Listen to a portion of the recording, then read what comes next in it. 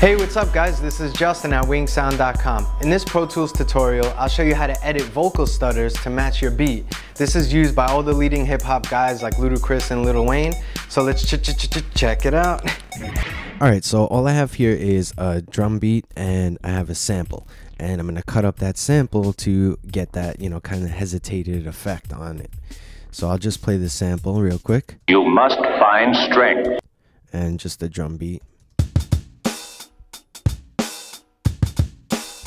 Okay, you get the idea. So what you want to do when you're, you know, doing this kind of hesitated, like chopped up kind of effect, you want to work in grid mode, and you want to work with a grid value of either 1/64th note or 1/32nd note, so you can get very precise, you know, precise regions, you know, so you can find those words and syllables that you want to cut up. So I'm just going to duplicate that. I just highlighted the region and Command D on a Mac to duplicate it. And then I'm just going to zoom in a little bit with T, and to do that you need to have the keyword focus enabled, AZ button over here, to use R and T to zoom in and out. So then, you know, what you want to do is just go in, dig in there, and, you know, find the words or the syllables that you want to use. So I want you, so I'm just going to, you know, find the good point on my grid with my cursor, and then Control B to make a cut. So now I have you. You must. And then must, I wanna. Must, I wanna isolate. So find the good point, and then Control B to make a cut. Must find.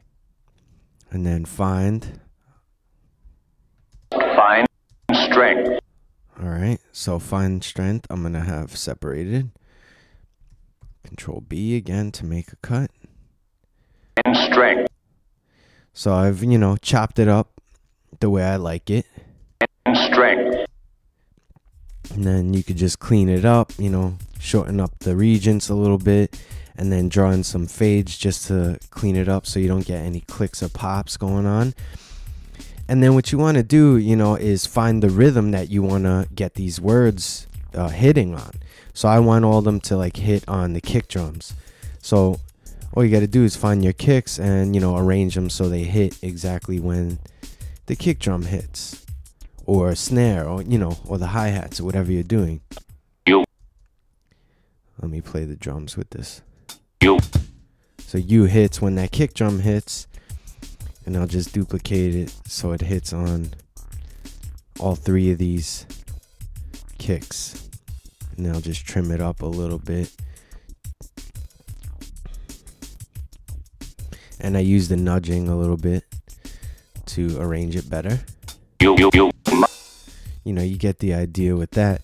And then if, you know, if you have some timing issues with your sample, you can go over and grab the TCE tool, time compression expansion tool, and then just go in there and trim up the region and, you know, make it faster or slower to fit the timing of your track.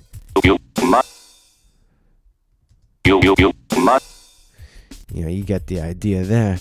So then, you know, just, it's all about arranging at that point, you know, to see how you want it to fit within your track. So I've already done something here. I've already arranged it up with the rhythm, with the drums. So I'll play it. You must find strength. You must find strength. So with those like little effects that I have here, this right here. Oh.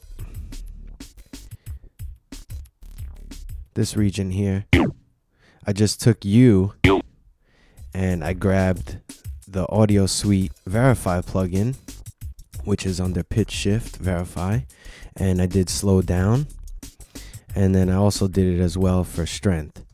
You can always get in touch with Justin at WinkSound.com and check out more of Justin's videos, including these titles featuring the new Pro Tools 8, now available on demand at WinkSound.com.